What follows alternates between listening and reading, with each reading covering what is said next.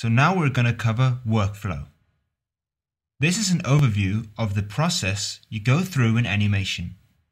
This video will help you understand why we go through the steps on the DVD that we do.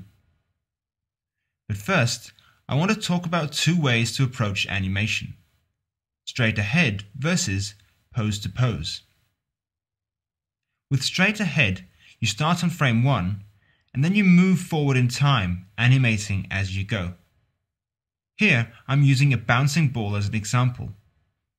So we're starting on frame 1 and just changing the ball's position over time. So we're beginning at the beginning and ending at the end. And this allows us to improvise. However, it easily gets out of hand, and it's hard to track your progress as you move along.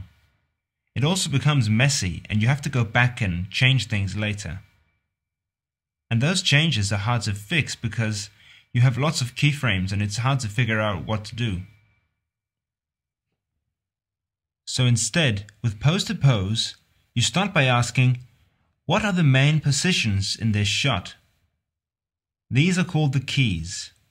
Here I have one key, the second key, and the third key. These are the main poses that we're using every time the ball hits the table.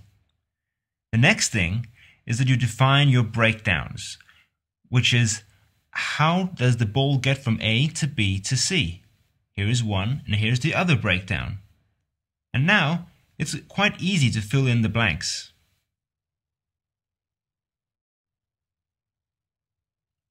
So you can say, with pose to pose, you're making progressive refinement as you go.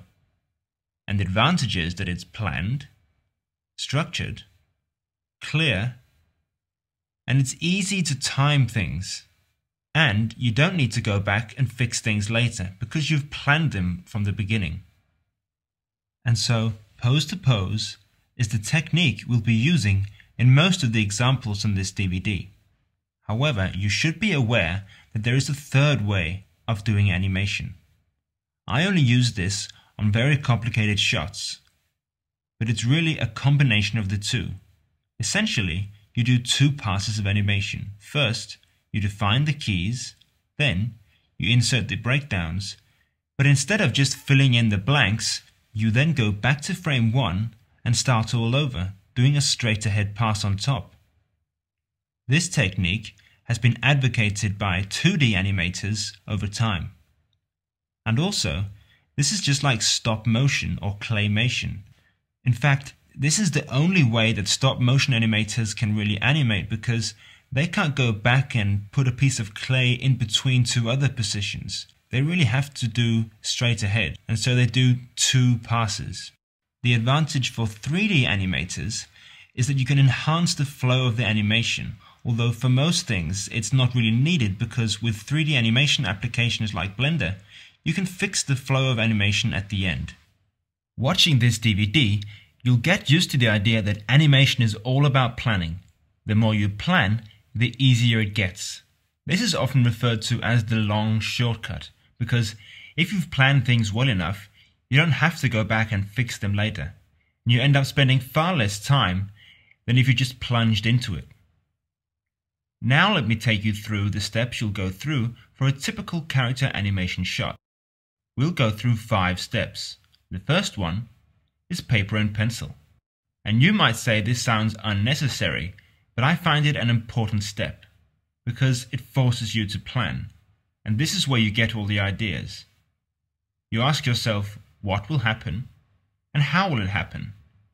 And you must be absolutely clear about what you want to achieve. Otherwise, it'll be nearly impossible to do it. This is also where you define the acting. And of course you can use video or record yourself in the mirror to get ideas. But we'll talk more about acting in a later episode.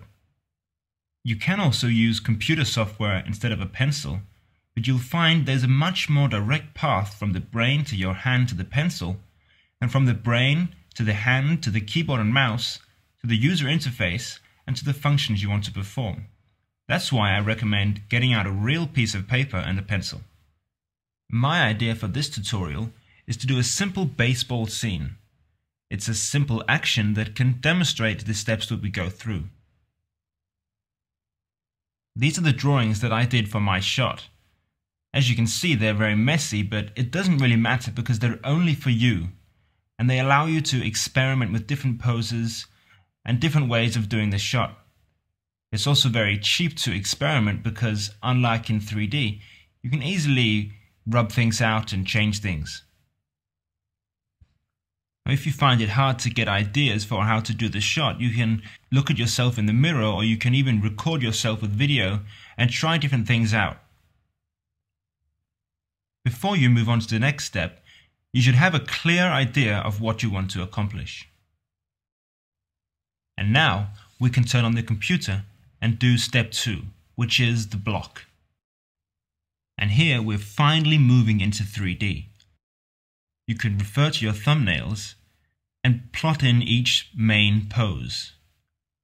It's very important that you get these poses right at this stage, because it's hard to change them radically later. So take your time and make sure you have exactly what you want. I'm using constant interpolation in Blender, which means that the computer isn't trying to fill in the blanks between the keyframes. You can see that these different poses are on the screen for exactly the same amount of time. At the bottom, this white line represents time, and each diamond represents a pose. Now let's move on to the third step, which is timing. Here I'm taking the same poses, but then offsetting them in time. Now you can see I've given the part where he's preparing a lot more time, and I've made the hit very quick. Good timing can be hard, but you can refer to video material or also look at yourself in the mirror and see what you do. Now, let's talk about the breakdown. The breakdown is an often overlooked step, but it's very important for defining the movements of your characters. It defines how you go from one pose to another. And here I'm turning on linear animation. And you'll see I've added a little bit more definition to how he picks up the club in the beginning, and also how he does the swing and settles at the end.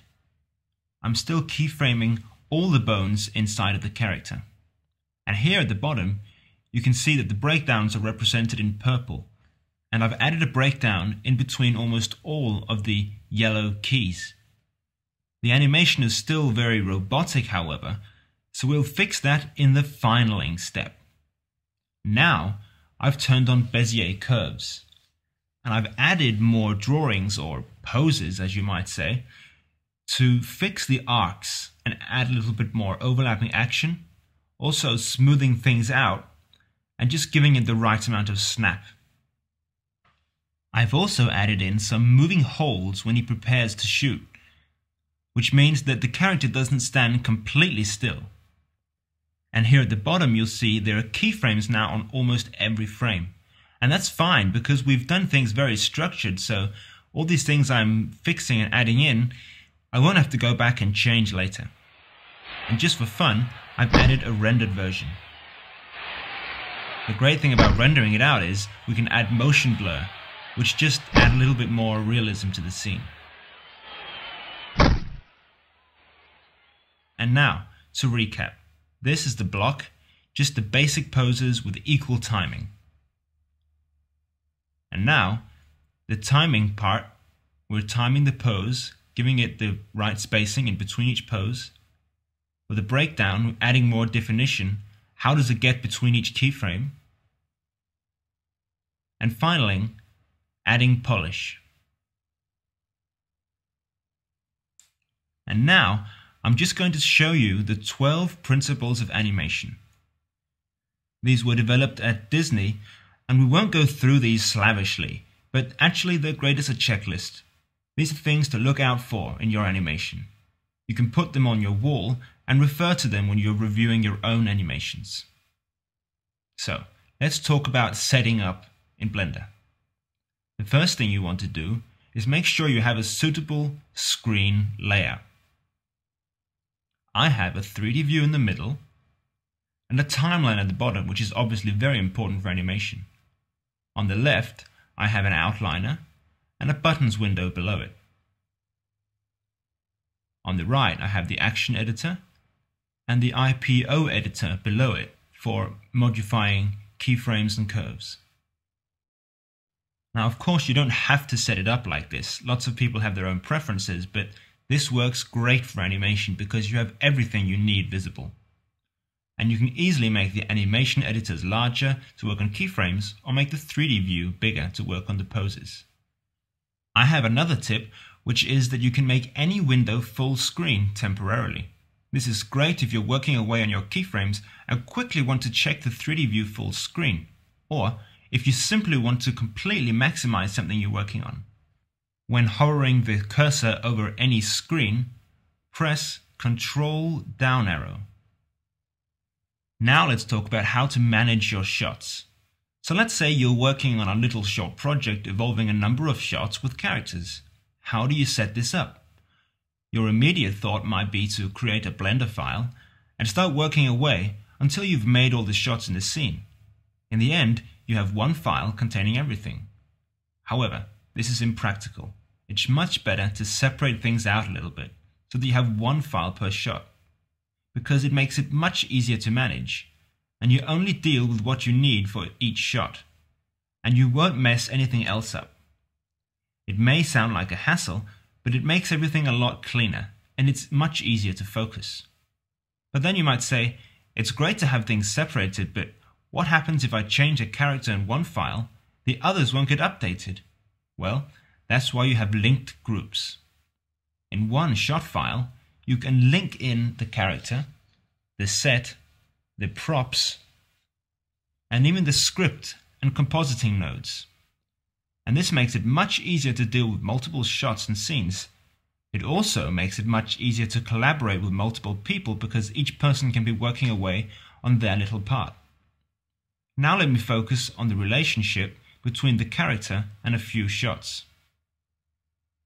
The problem here is that even though you're linking in the character, you want the movements to be unique for each shot. You don't want it to move the same way, of course. So what you do is, you tell Blender to make the actions local in each file. This is also referred to as proxifying, and in a minute I'll show you how to do it in Blender. The shortcut is Ctrl-Alt-P. I also have some tips about how to organize your layers. This will help you make it a little easier to manage all your assets. Here are Blender's 20 layers. First, we'll focus on the first 10 ones. Let's say you have one character in your shot. We'll put this on layer 1. It's extremely useful to be able to hide the bones away from the characters, so let's put these underneath it. And the great thing about organizing it like this is that we can put the remaining characters side by side, and each character has their respective bones on the layer underneath it. Now, let's move on to the next 10 bones. Here you can put your lamps, your cameras, and also your scene data. If you have a complex set, this can fill up multiple layers. I also like to have a trash can on the last layer, where I put temporary things and stuff I'm not quite sure about. Now, I want to show you how to set up a file in Blender with linked characters and organize them into layers. This is an empty Blender file, and before we do any importing, we have to save this current file because for the linking to work, Blender needs to know where all the files you're working on are. Go to File, Save As, and here I have a folder full of my characters or rigs. Underneath I've created a folder called Shots, and I'll put a file in there called Shot1. I'll hit Save As. And now I'm ready to import the characters. I'll go back to File, Append or Link, and then I'll navigate to the folder called Rigs where the characters are. I'll select Biped Rig. To import the whole character, go to Group and select Biped Rig. This makes sure that you have everything associated with the characters. Then, make sure you're linking and not appending, and also make sure you have relative paths enabled. which means that Blender remembers the relationship between the files you're working on, even if you move them somewhere else on your computer or even on a completely different one. I'll hit Load Library. Before we proceed, I'll delete the default cube. You'll notice that the character we imported isn't visible in the scene yet. That's because even though we've referenced the other file, we still have to add that group into our scene. So I'll go to the top view, hit the space bar and go to Add Group, and there you see the character that we linked to. I'll select Biped Rig, and now you can see the character has appeared in our scene.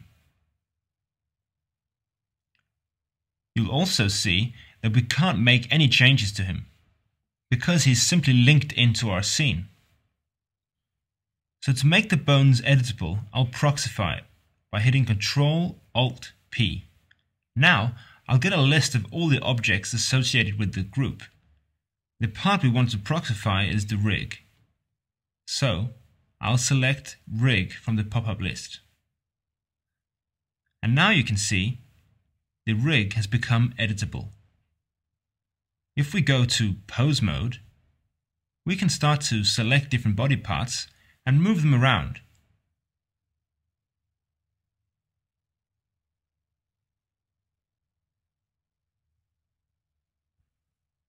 I'll put the bones on a separate layer, so I'll hit M and put the bones on the layer underneath.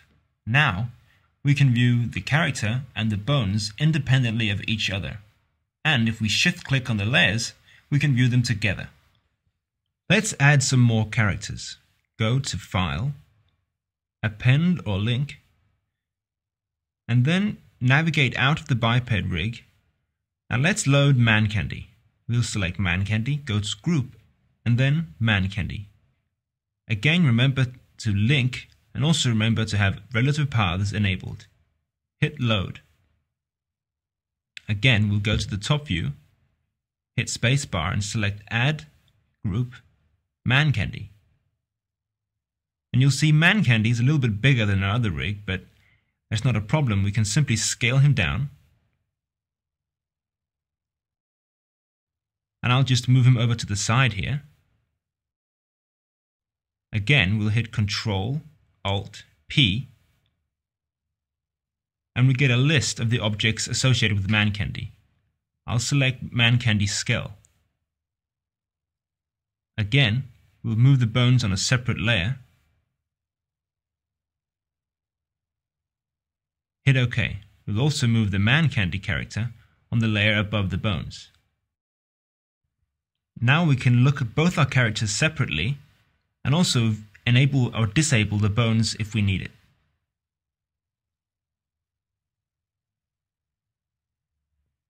To make the view a little less cluttered, we can go to the View menu and select View Properties and then disable Relationship Lines.